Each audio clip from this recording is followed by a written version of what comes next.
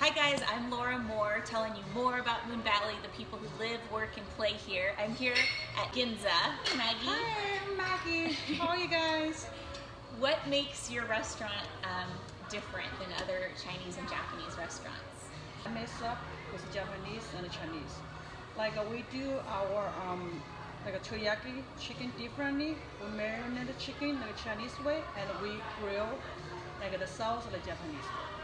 Cool. Yeah. So it's mixing together Japanese and Chinese food. Yeah. So it sounds like it's a lot more healthy too. Do like a steam. We watch people's healthy and what they need.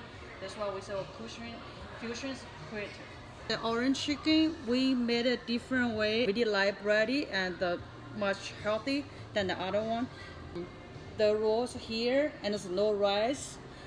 So this is like a Vietnamese spring roll, but we put a more like a Japanese rolls and real crab, lobster, and we're still doing dim sum and the Shanghai style. This is egg custard and Shanghai style soup dumpling. Oh, soup. Okay. So you use what kind of sauce is this? Like a ginger?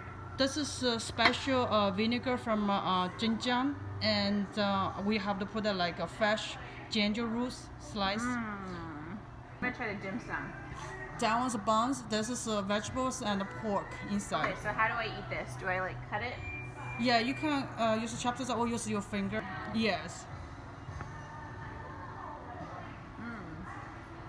Tastes good, huh? Different. Wow. That is delicious. Thank you. You guys gotta come out to Ginza Sushi. It is so good. Yeah.